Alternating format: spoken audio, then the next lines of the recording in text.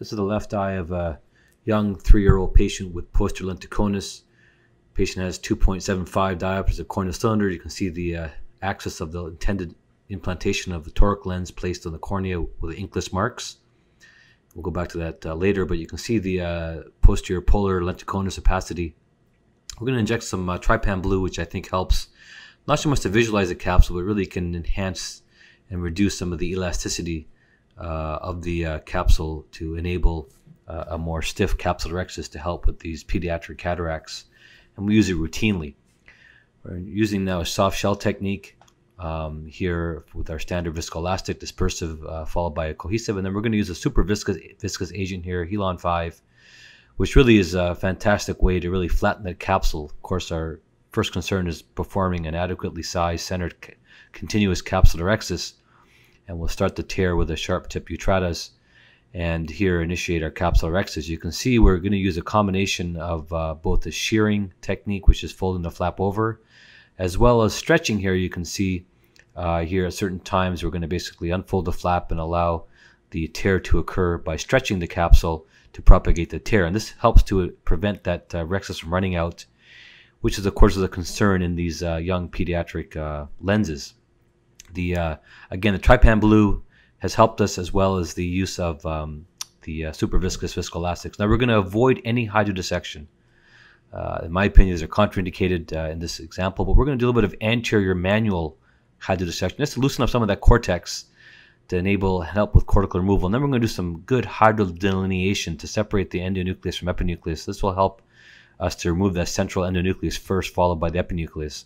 Of course, this being a soft lens, we're going to use the irrigation aspiration handpiece to first remove the central endonuclear central zone here using the eye handpiece, and then now chipping away here, removing the epinucleus 360 degrees around the periphery here, avoiding that central plaque here, leaving that till the end. You can see I'm using a Kuglen hook here to keep that plaque down so we don't aspirate it just yet. The final position here with that posterior aspect of the epinucleus we're going to remove with the posterior polar opacity, and you can see we're using a Kuglen hook to help aspirate it out. You can see what's left is, of course, the pigmented area along that posterior capsule. It does look like it's fairly thin, if not necessarily intact.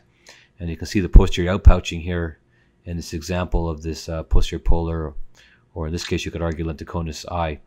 27 gauge sharp needle is used to incise the central posterior capsule after injection of viscoelastic in the AC, as we saw earlier, and then we're going to inject some dispersive viscoelastic here to separate and keep the posterior capsule away from the anterior hyaloid, injecting that into Berger space.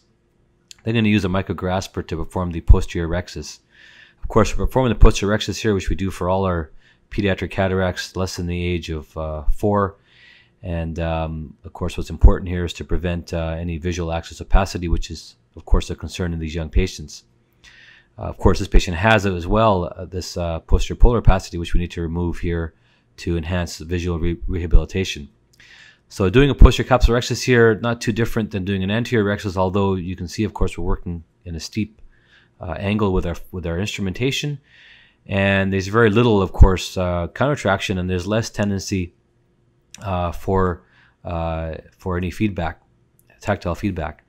You see here we're injecting some more viscoelastic to ensure we keep the chamber formed, and we're using here really a combination of, again, shearing and stretching techniques here to ensure this rhexis is adequately sized. It's important to make sure it's going to be adequately sized here, because we are going to eventually end up capturing the optic of the lens through this posterior rhexis. So again, a good 4mm plus 5mm or so, if you can, is important to do this. Now we usually err on the side of making them a little smaller. You can see both the anterior and posterior capsulorhexis here being made with the posterior rhexis slightly smaller than the 5 or so millimeter anterior rhexis that was made. Now we're going to inject some cohesive viscoelastic here to separate the anterior and posterior capsule leaflets, preparation for the lens implantation. And now this single piece clear toric lens, this is a ZCT 400 Technus lens, is injected into the capsular bag first.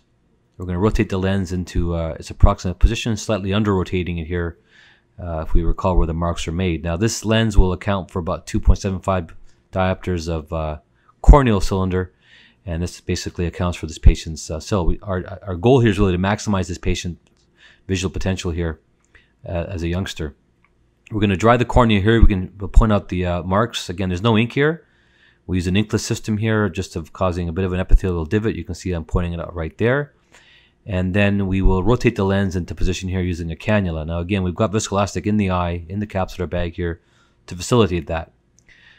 We will then, at this point, remove a little bit of viscoelastic from in front of the optic and behind the anterior capsule, just here to remove some of that from the capsular bag. You can see we've used different viscoelastics here. Very important to use the right viscoelastics for the right purpose, and we've used dispersives, cohesive, and super viscous cohesives as needed in this case.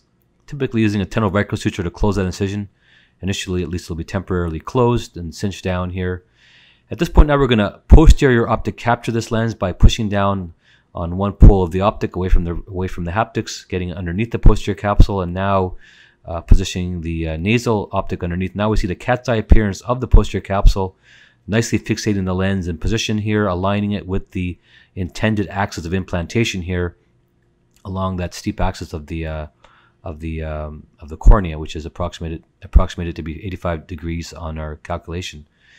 We're going to rotate the knot in place here, and you can see this lens really is nicely positioned. We prevent any rotation with that capture, and of course what's key here in this case is to prevent any secondary visual axis opacification. And we feel that avoiding an anterior vitrectomy here is a benefit. There's really no place for those cells to grow along the posterior capsule or the anterior hyaloid. And this has been our preferred approach for pediatric cataracts and, of course, these posterior polar lenticonus eyes as well.